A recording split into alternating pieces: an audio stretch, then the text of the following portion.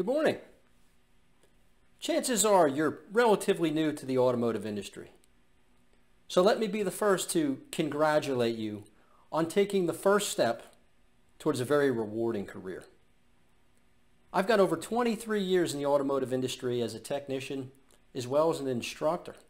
And I can tell you, I've encountered my share of pitfalls that have hindered my progress over the years.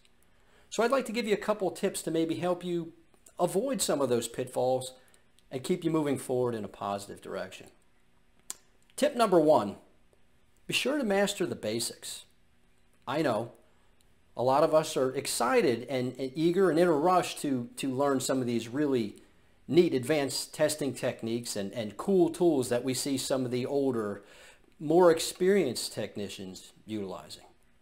But understand, with their years in the industry, they've taken the time to master the basics. And without those basics, those fundamentals mastered, they'd be hard-pressed to have any kind of good performance doing those advanced testing techniques and using those tools. The second tip I'd like to offer is that being a technician, although it's extremely rewarding, it is indeed very hard work, and not everyone is willing to do what it takes to go the extra mile to ensure their continued success.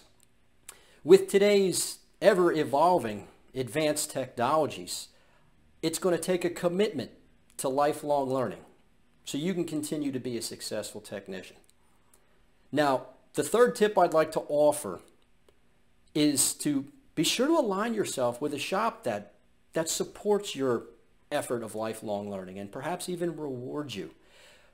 Life can be extremely miserable when working for a shop that does not appreciate what you do for them or your willingness to continue learning and bettering yourself. Not only for yourself, but for the shop and ultimately for our customers, keeping their vehicles operating properly, efficiently, and safely on our motorways.